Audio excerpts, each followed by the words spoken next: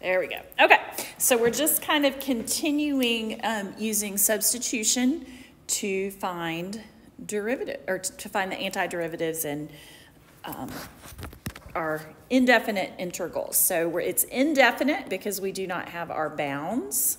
And when we do have our bounds, that's a definite integral. So for this one right here, we're going to let the denominator, but we're only going to let the part of the denominator that is inside the parentheses. So sometimes with this, you do have to do some trial and error here. So our u value here is going to be 16 minus x to the third.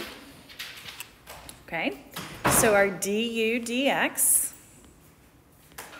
is going to be negative 3x squared.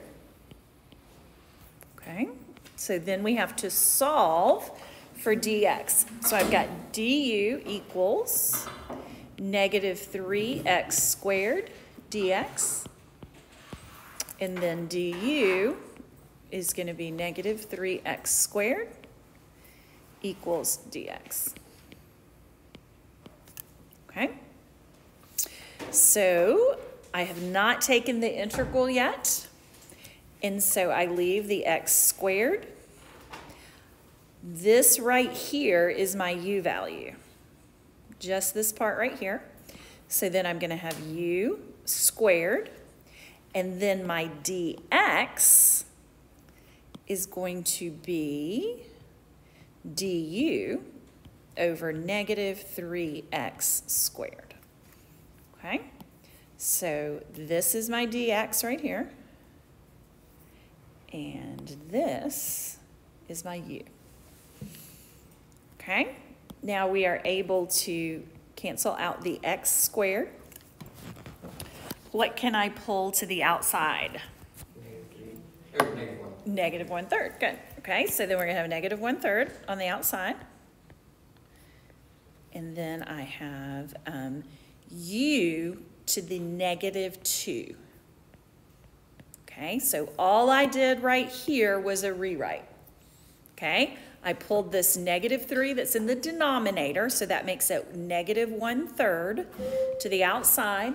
And then I rewrote my u squared in the denominator as u to the negative 2. Okay, so I'm going to add 1 to that when I take the antiderivative. So I'm going to have u to the negative 1 divided by negative 1. This is an indefinite integral, so I have to have my plus c. Okay. And so now I end up with positive 1/3. And it's u to the negative 1. So that means our u goes to the denominator. And so I have plus c. And then my last part that I have to do is plug back in my u value. So my final answer here will be 1/3 times 16 minus x squared. Cubed. Yes, cubed. Cubed plus c.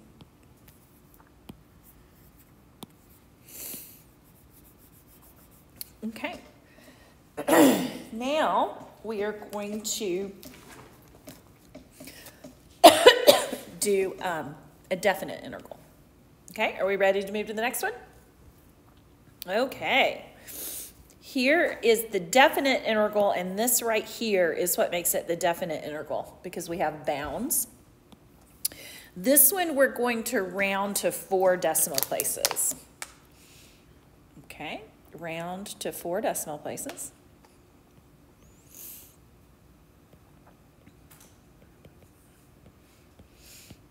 And as we start this, I want to remind you, this right here is theta. It is not u. Okay, that's what theta equals, not what u equals. Okay.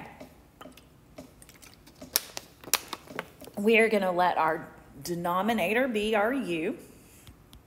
So that is theta minus sine of theta. Okay.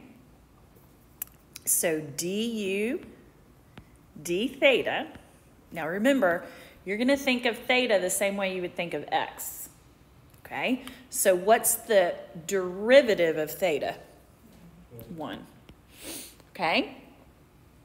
And what is the derivative of sine? Good. So we're going to have cosine of theta. Okay?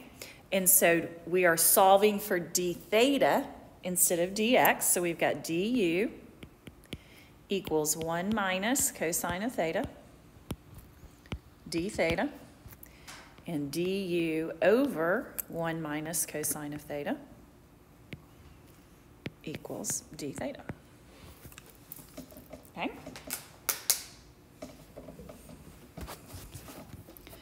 So now what we have is, okay, and remember, theta is going to equal 1 and theta is going to equal 2. Okay, so then I've got 1 minus cosine of theta over my u value, and then d theta is du over 1 minus cosine of theta. Okay, so here is my u value, and this is my d theta. Okay, so now our 1 minus cosine theta cancels, and I'm going to rewrite this. Well, actually, I'm not going to rewrite this because this is 1 over u. And what's the antiderivative of 1 over? Natural log. Natural log. Okay, so I still have theta equals 1 and theta equals 2 of 1 over u du. We take the antiderivative of that, and the antiderivative of that is going to be the natural log of the absolute value of u plus c. And I want to go to the next page. Okay.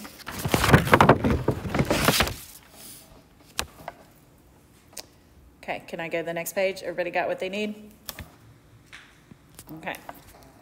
So my antiderivative here is the natural log of the absolute value of u plus c. And I've just got that plus c right there because we're still dealing with our u value instead of our theta. Now I'm going to plug it back in. And so my u value is theta minus sine of theta. Okay, and that's the absolute value signs. Now this sign right here is my evaluate. Okay, and I'm back to theta. And so I've got from 1 to 2 that I'm evaluating. Wait, why'd you add the C in when it's definite? You definitely don't have to. What you could have done instead, I did it because it's a u value instead of the theta values. What you could have done is you could have gone ahead and draw that line right there, and you could have done theta equals 1 and theta equals 2. It's reminding me that that 1 and that 2 represents theta, not you. Yeah. That's the only reason. Okay. Yeah. And, you know, but once we get back to here, you're good. If you put it here, and a lot of times I do, be sure you put that theta there just to remind your brain that you're not plugging that into you. You've got to plug it back into theta. Okay? So we are talking about radians, okay? We are talking about radians. And the reason that we know that these are radians is because we don't have a 1 degree and a 2 degree here, okay? So if you're not sure, ask. I mean, it's probably going to be radians, but if you're not sure, definitely ask. With degrees, you're always going to have that degree symbol, okay? So make sure your calculator's in radians. And we are going to round to 4 decimal places. So I'm going to have the natural log of 2, and we've got the absolute value signs, 2 minus the sine of 2, okay, minus the natural log of 1 minus the sine of 1, okay? So go ahead in your calculator and determine what 2, or the natural log of 2 minus sine of 2. Okay?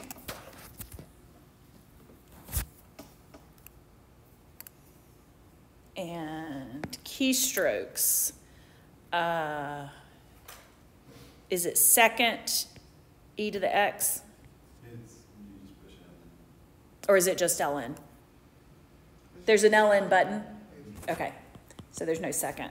So you're just going to do natural log, and as soon as you hit the natural log, what does it give you? Parentheses, okay? So then you're going to have 2 minus the sine. What does the sine give you? Another parentheses, okay? So then you're going to have to close the parentheses on the sine, and then you're going to have to close the parentheses on the log. So these are your keystrokes right here. So let's go to 4 decimal places. What is this right here? 0.29334. I did not get that. Yeah, 0.0868. Make sure you're in radians. Oh, that was the problem. Yeah, that's that. A lot of times that's what it is. I got 0.0868. Go. They always take my calculator in here. It's under mode. Yeah. Let me. Top, right next to the second button, you push The BRG button? Yes. RAD, press degrees, and make sure you select. Oh, okay, I got 0.0377. I put in, well, oh, there's an ln. Oh, I just put in log. That was the problem. I've been tapping ln. That's okay. Yeah. Okay. Go ahead and do it again. Make sure you got it. You're good with yours? 0.0868. Correct. Okay. Yeah. Okay. And then we are subtracting, and then put, for this one, for the second one, you're gonna have the natural log. As soon as you hit the natural log, it gives you a parentheses. Then you're gonna have 1 minus sine. When you hit sine, it gives you a parentheses. So then you're gonna have a 1, and then you're gonna have to close the parentheses twice. And what did you get for that value? -1.8418. Good. Has everybody got the calculators? You got, Keandria, are you good with your okay, you got it. Okay. And so you're in. Yeah, and definitely don't let that be the reason that you miss it, is because you can't get it in radians. Okay? Okay, and then we end up adding these, and I have 1.9286. Okay?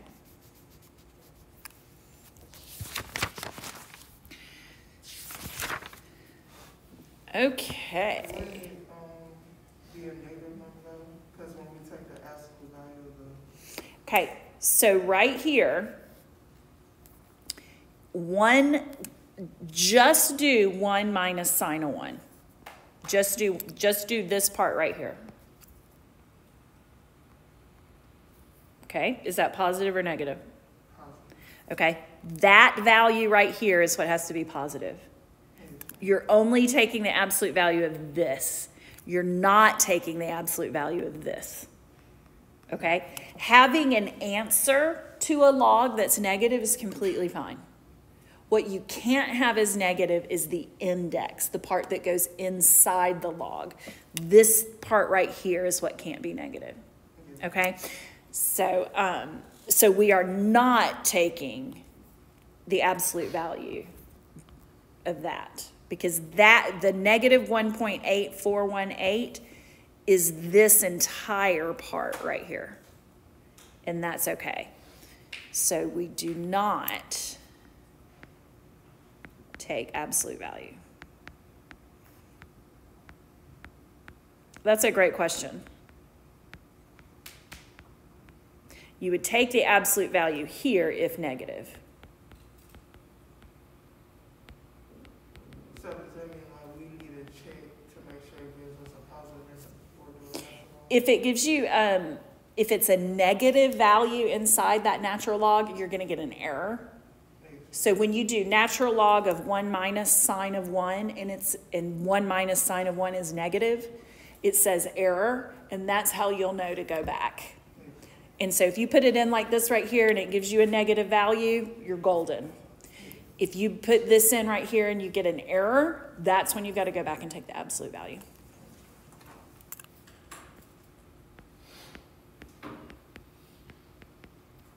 You can put the absolute value into your calculator.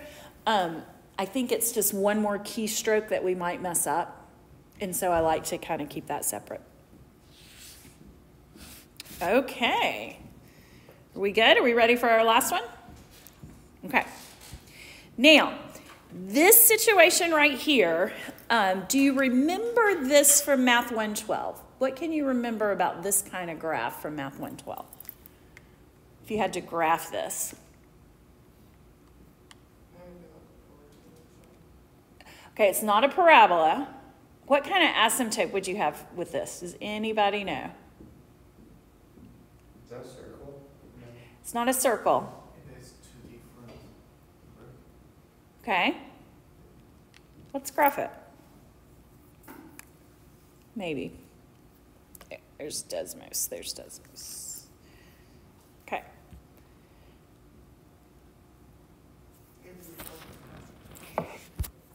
The degree of my numerator is greater than the degree of my denominator. So that makes a difference here. So let's do 2x squared plus 7x minus 3 divided by x minus 2. Okay. Anybody know what kind of asymptote we have here? It doesn't touch x equal 2. Okay. Isn't it like double shot like A or something? Okay. Do you remember slant or oblique asymptotes? Do you guys remember that? Really? I Like didn't I take know what it 112. looks like, but I just don't took remember 112. that name. But you did it in high school. You did an equivalent to 112 in high school, I Yeah. promise. I promise you did. Okay, so there is a slant asymptote right here. Okay, so kind of going right here, there is a slant asymptote. Okay, so that's what happens. You have a slant asymptote when the degree of your numerator is greater than the degree of your denominator. Okay, so what's the degree of this right here? 2, and what's the degree of this right here? 1, okay? So when that happens, that's when you have a slant asymptote. So degree of numerator greater than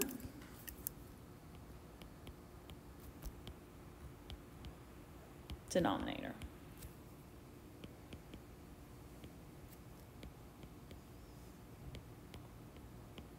Okay, so we get to go back to one of our very favorite things.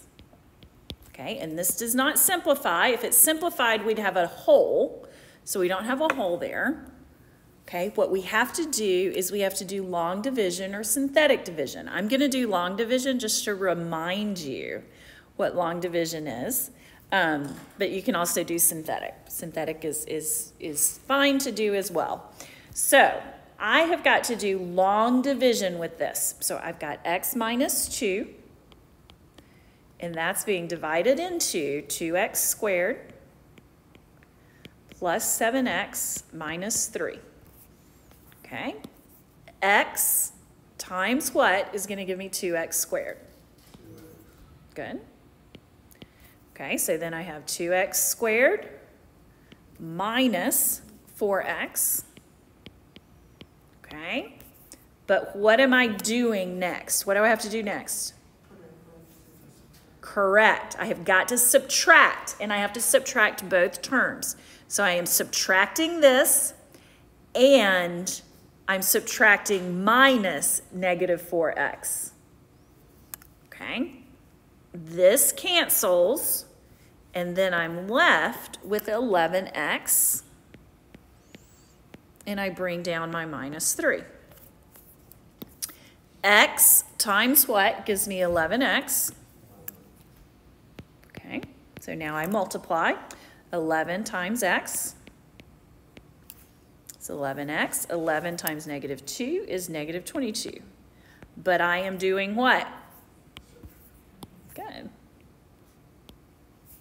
Okay. So now I end up with 19. Okay. Whoops.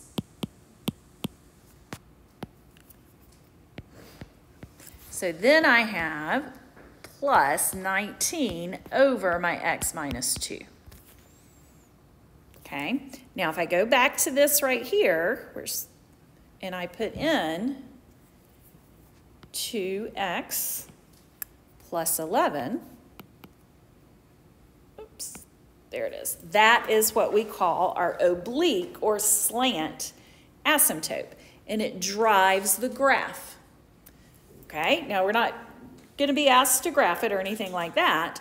The other thing that I like to talk about with this particular one, look at your max and your min. What do you notice about your max and your min here?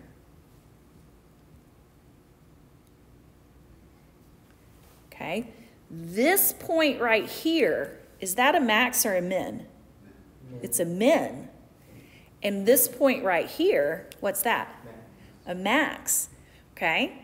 So my minimum value is 27.329, and my maximum value is what? Yeah. So you have a greater minimum than your max? Correct. Interesting. Isn't that interesting? Yeah. So anyway, that's what we're talking about here. But this is your oblique asymptote. So when you've got a situation where your degree of your numerator is greater than your degree of your denominator, you've got to rewrite this like this. Okay? And so now what we're going to do is now we're going to do the integration with our new function here. Okay? And they're equal in value. All we did was divide. So I've got 2x plus 11 plus 19 over x minus 2 dx. Okay, now I can find the antiderivative of this.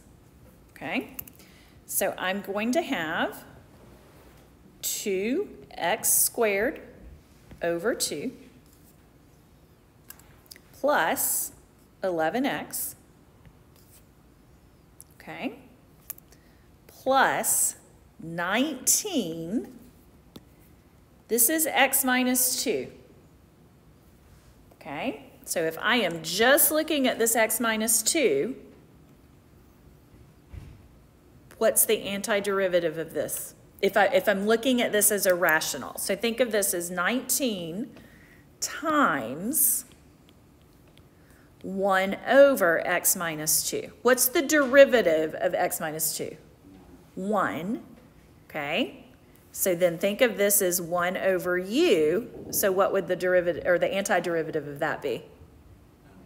Good, okay? So this is 19 times the natural log of this x minus 2.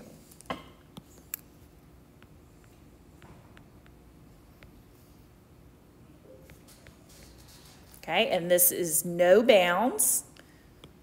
And so this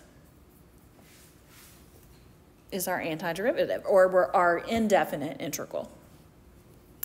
Wait, can you redo like the x minus 2 explanation? This right here? Yeah. Okay, so you're thinking about this the same way that we would think about u substitution. Okay, so think about our u substitution.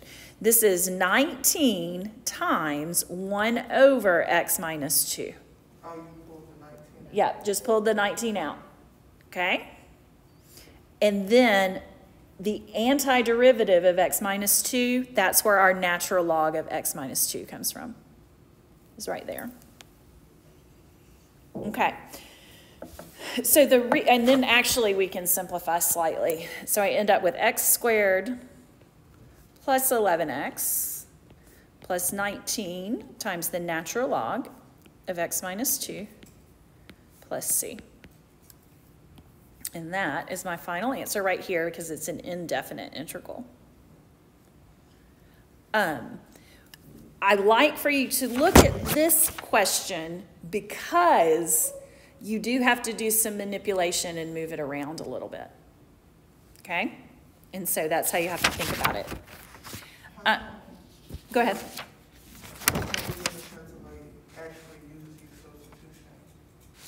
I mean, you could have for this part right here if you wanted to. Okay? You just didn't have to because there's nothing else. I mean, the derivative of x minus 2 is just 1. Okay? And so you can think of this as u right here. And so this would be the natural log of u. Okay? And then we just go back in. And so the only part that you would have to use u substitution is this part right here. Like you can take the integral of this and then add it to the integral of this and then do the u substitution right here if you wanted to. Yes, I thought like you had to do it to the whole integral. You would not have to, no, because remember our integrals can be added together, okay? And so what you are actually doing here is you're taking the integration of 2x dx, okay, and adding it to the integration of 11 dx, and then adding it to the integration of 19 over x minus 2 dx. Okay, and so that's one of our integration rules is that we can do it separately. Okay, I have one more that I want us to do, and it is one where we do not eliminate all of our x values when we do it. Okay, so can I move off this screen? So what I have here is I have 2x plus 4 over x plus 3 dx. Okay? And we are going to allow our denominator to be x plus, our u value. So my u is going to be x plus 3. Du dx is what? 1. Okay? So dx is just du. Okay. So when I rewrite this, I have 2x plus 4 over u times du. Now, I can't do anything here because I still have x's. I can't immediately start doing my integration because I've got an x up here, I've got a u here, and I've got a du here. Okay? So I can't do it. However, what? You can solve for x. Correct. I can solve for x right here.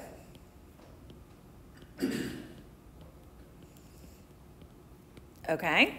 So if u equals x plus 3, what does x equal? U minus 3. Correct. Okay? So now I'm going to go right here, and I'm going to put in my u minus 3.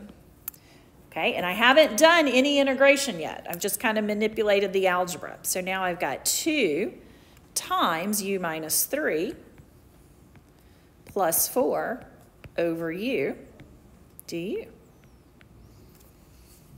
Okay? And now I'm still going to do some algebra before I start the integration. Okay?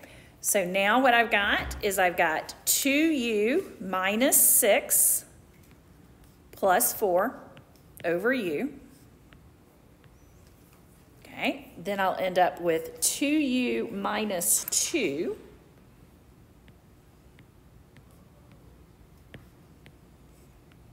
okay, and then I'm going to do one more rewrite before I do my integration. So then I'm going to end up with 2 minus 2 over u. Okay? Are we good here? Wait. Okay. Yeah, that makes sense. Now it makes sense. You're good? Wait.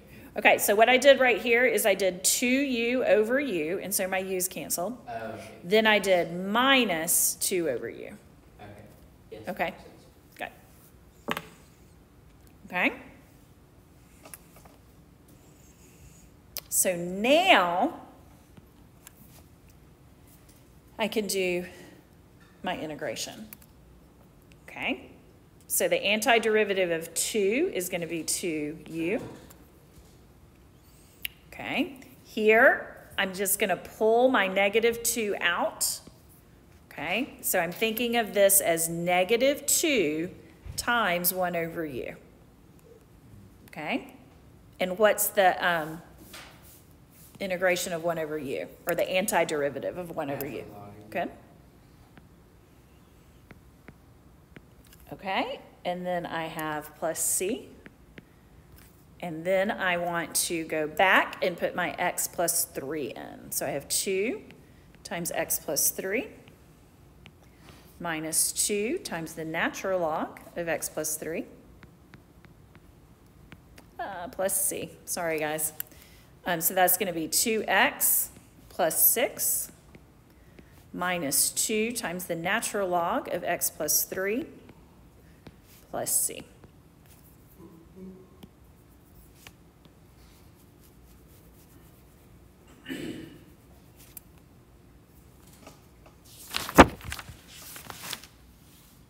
So, like on the last problem, when you were saying that, we could have did use substitution at one part, would it have been possible to like pull the 2x plus 4 out and do that integral by itself and then combine?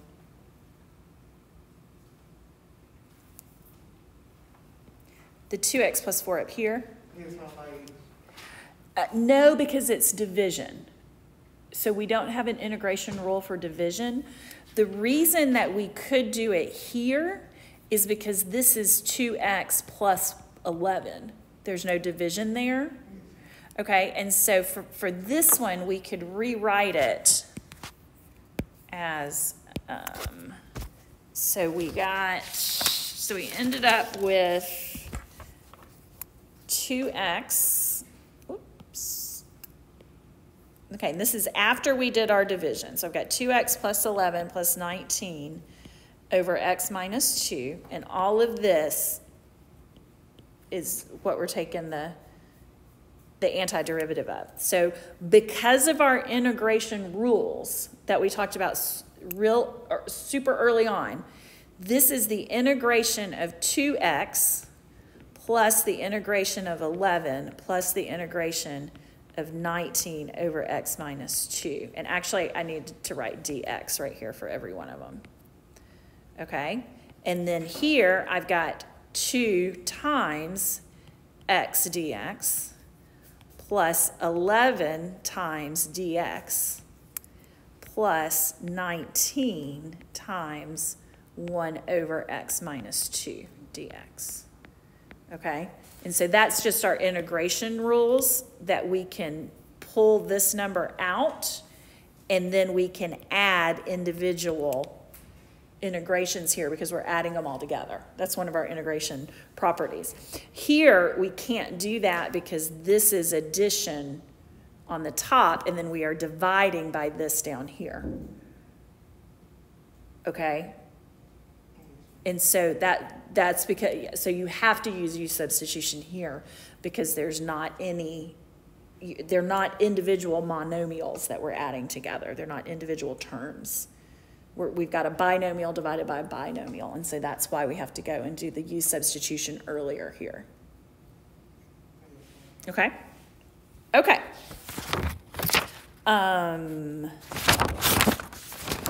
Okay. Now, I want to go back to earlier so that we can do some algebra. Okay. So we are going back to look at earlier in the chapter where we had our rectangles, and we would look and we would add all of our rectangles together. Those are, nope, that's not our, let me see.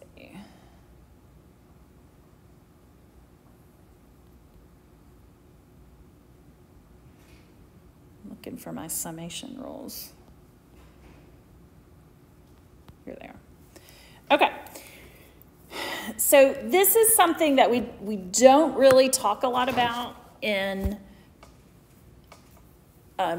pre-calculus algebra, and we probably should talk a little bit more about it, but it's when we are adding together sums of numbers, when we're adding together sums of numbers, and these are our summation rules. And so you can follow a formula when I am adding numbers together. So this could be 1 to 10. Okay, or it could be 1 to 5. And what we do is we look at this I value, and then we take whatever this number is right here. So let's say it's 5. So if I am adding all the numbers together from 1 to 5, okay, all our numbers together from 1 to 5. So 1 to 5. That's 1 plus 2 plus 3 plus 4 plus 5. Okay, so 1 plus 2 plus 3 plus 4 plus 5. What is that?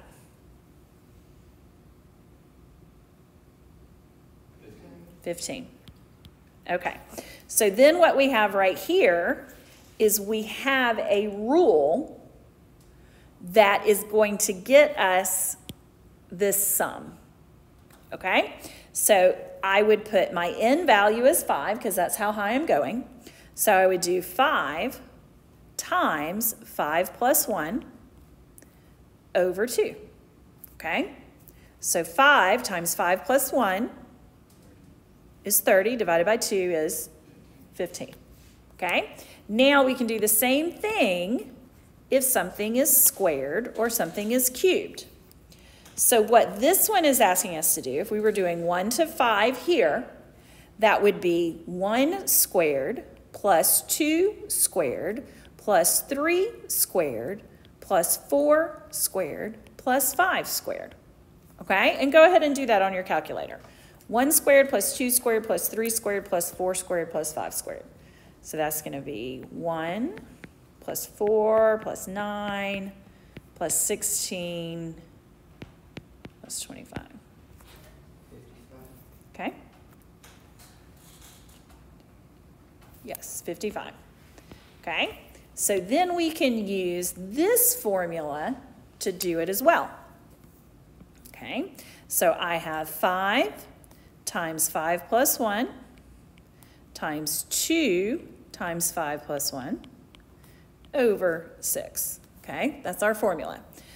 So 5 times 6 times 11.